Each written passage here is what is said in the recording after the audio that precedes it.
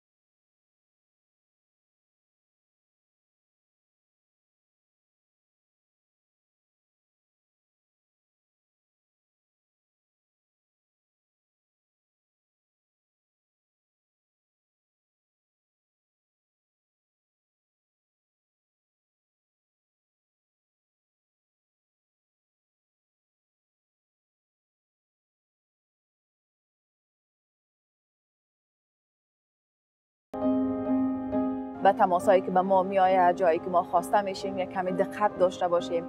ما دوستای زیادی را از دست دادیم، ما همکارای زیاد ما را از دست دادیم که هر کدام از این گاه ما را به طرف ناامیدی برده.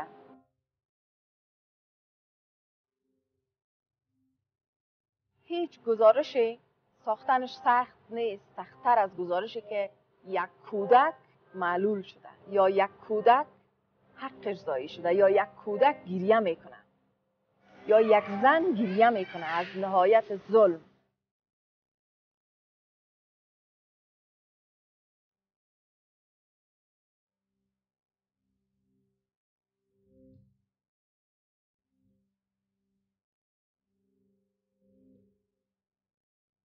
من نگران این هستم که زحمت 20 سال رسانه ها و مردم افغانستان که کلانترین دستاوردشان آزادی بیان از دست بره. بزرگترین آرزوی من شایدی باشه که من به تمامی ولایت های افغانستان سفر کنم و گزارش از زیبایی ها و بازسازی و آبادی افغانستان نوشته کنم. من فکر میکنم آرزوی هر شهروند افغانستانی باشه که گزارش‌های خوب داشته باشه. من آرزو دارم که یک روز من افغانستان آرام ببینم